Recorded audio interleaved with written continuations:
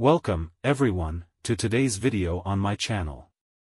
Today, I'll guide you through the process of resolving the dwm crash issue on your Windows 10 or Windows 11 computer. To start, locate the control panel by typing it into the Windows search box and opening it. Within the control panel, navigate to Programs, and then, uninstall a program. Look for the NVIDIA graphics driver, right-click on it, and select Uninstall.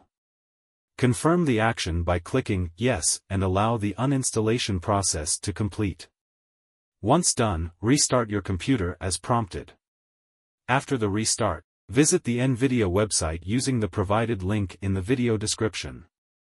Choose the appropriate product type, series, and graphic card, ensuring compatibility with your system. Select your operating system, Windows 10 or Windows 11, and click Start Search. Locate and download the GeForce Game Ready driver, not the Studio version. Install the downloaded driver by running the executable file. Agree to the terms and select Custom Installation.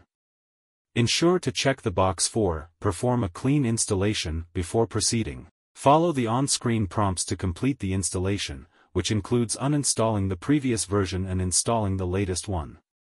After installation, restart your computer again. Once rebooted, the issue should be resolved, and you can proceed to launch your game without encountering the error.